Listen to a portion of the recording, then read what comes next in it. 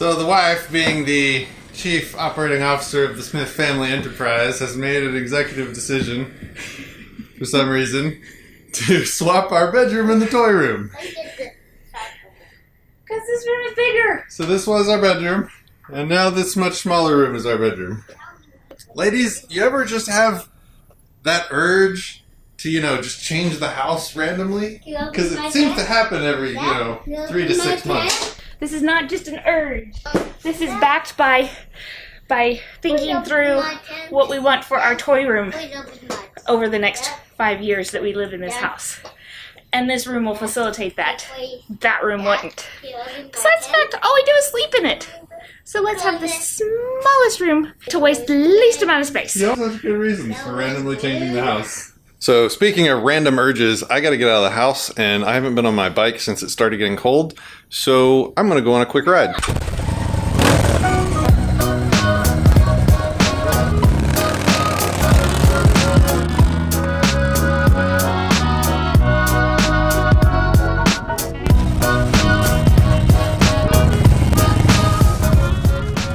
Oh man, I can't tell you how glad I am that my urges don't involve me rearranging the house.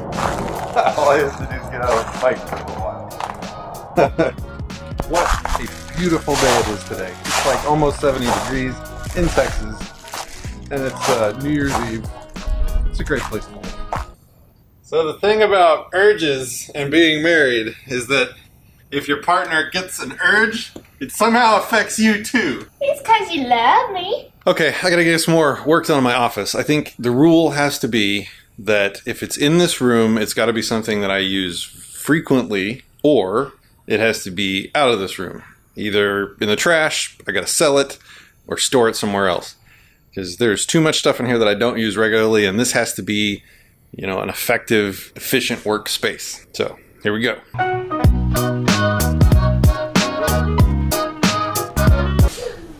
I want you to look at these canine sluts that live in my house. They just basically get to sit around all day and lay on comfy things, make messes, and then go back to laying down. Alright, so here's the plan. New computer, built a few weeks ago. Never really finished it. I haven't put the back on. I gotta finish adding my hard drives. The liquid cool system's been running for a few weeks, and I guess as the air has worked its way out of the system, the level has gone down below where I want it. So we're gonna add some liquid and maybe install one of the hard drives into the back. All right, so here's the deal. The fill port's right here. And basically I've got this little piece of tubing that I left attached with a mount point that I can use to basically attach to the fill port and sort of act like a funnel to help me add liquid. Bad news is I've never once successfully done this without making a gigantic mess. I should probably turn the computer off too, but where would be the fun in that?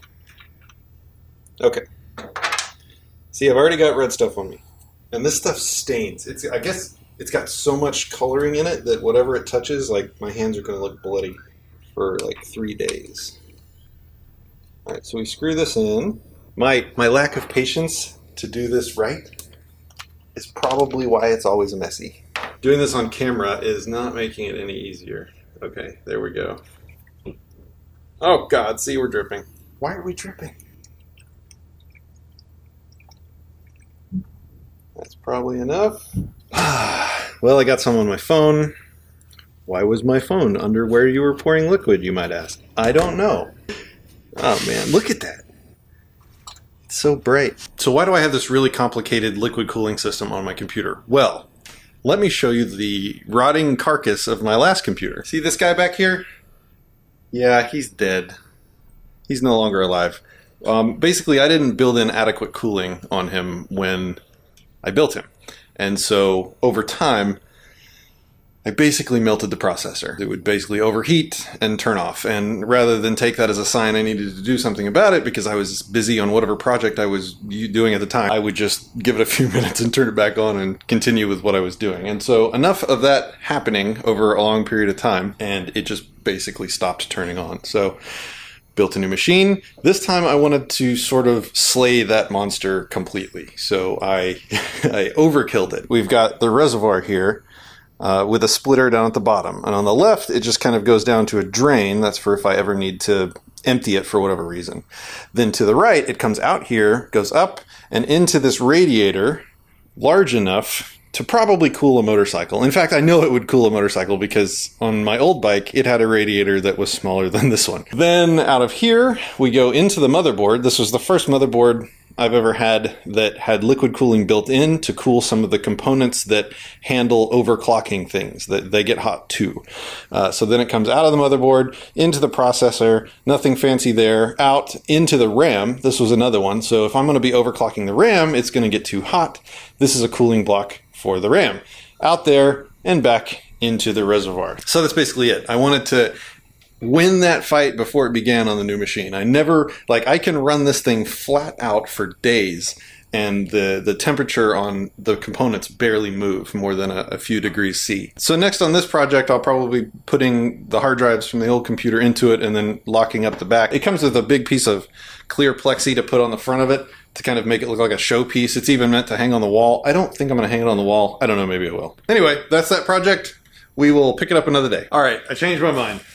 So the whole point of this blog was to not just cover like puppies and happy thoughts all day, right? But to actually make some real conversation. There's just like a real pressure to, you know, keep it happy and fun. So I'm starting to understand that, like, you know, I gotta be real with y'all every once in a while, or there's no point in me doing this, right? So what happened was I got this in the mail. This is a red light ticket from one of the cities nearby. And I was like, oh, I don't want to deal with this. I don't want to talk about it. No one's going to care. People get these all the time and they have to go pay their fine and it's over. They don't want to hear me talk about it. But that's the whole point, is to talk about like what's happening in the world and if it's right or wrong. This is wrong. Red light tickets are wrong. They're unethical. They're immoral. Why? It's called a victimless crime, which means it's a crime that really isn't a crime because there is no victim. No victim means that there's no person or company or property owner who is damaged by whatever it is the law says is illegal, whatever the crime is being created for. A red light ticket is the perfect, it's like the picturesque example of a victimless crime. Not a single person was harmed in the making of this crime. That means that there is no crime. That means that for the government to come after me and take money, to steal money from me because I didn't damage anyone, I didn't hurt anyone, there is no crime here, it's victimless, is immoral. Now people say, oh, well, you need these laws for safety. We got to keep people safe. Society needs laws to keep us safe. If we let people run red lights, then, you know, eventually somebody's going to run a red light and hit and kill somebody, or hit, you know, get into an accident and actually do damage. Well, I say in those circumstances, the laws are not immoral when there's actually a victim. If someone runs a red light and hits a car or hits a person or a dog or a, you know, whatever they hit, then there's a victim. Then there's a crime.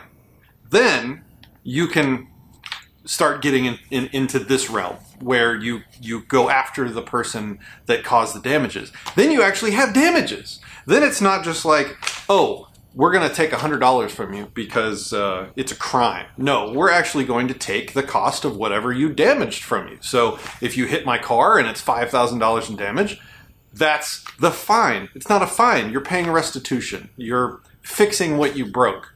That's a real crime. That's the ethical way to handle this. This is theft. This is people in the world thinking that they have the right to control others through the force of government, through the rule of law, This is the perfect example of something that's pervasive in our society that we need to get rid of. So yes, it's something small and mundane, and it probably happens to all of you every day, or not every day, hopefully not every day, but it happens to all of us. And I tore it up and I was gonna throw it away and kind of brush it under the rug and move on. But that's the whole point of this conversation, is to actually talk about this stuff. So there it is. Well, that's it for 2016. I hope you had a great year.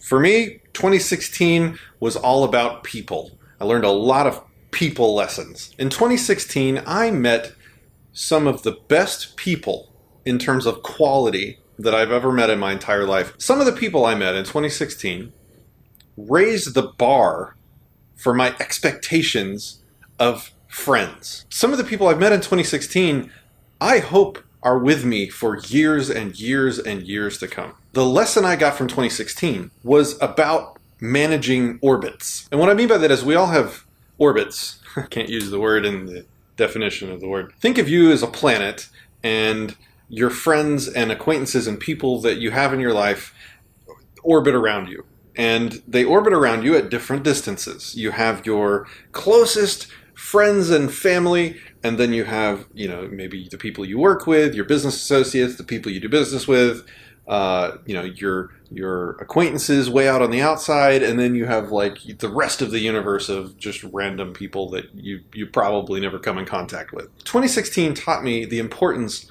of sort of mindfully managing your orbits.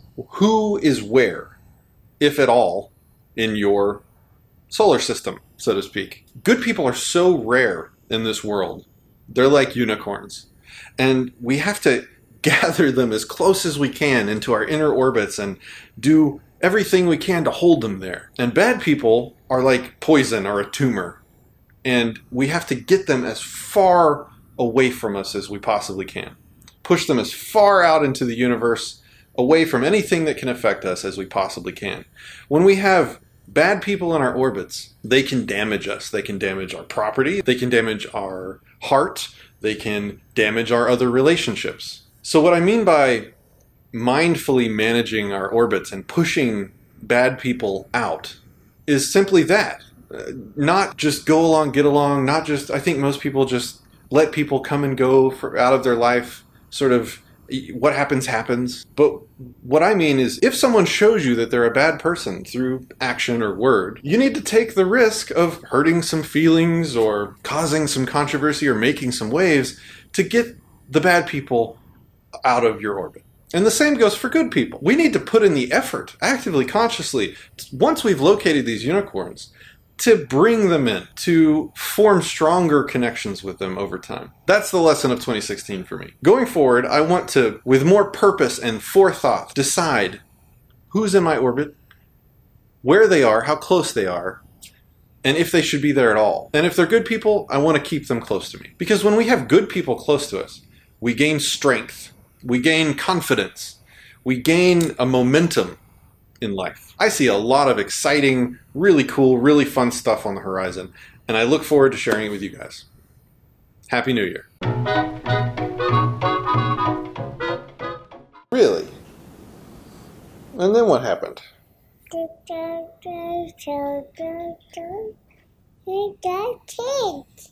Wow, that's amazing. Did you like that? Yeah. Really?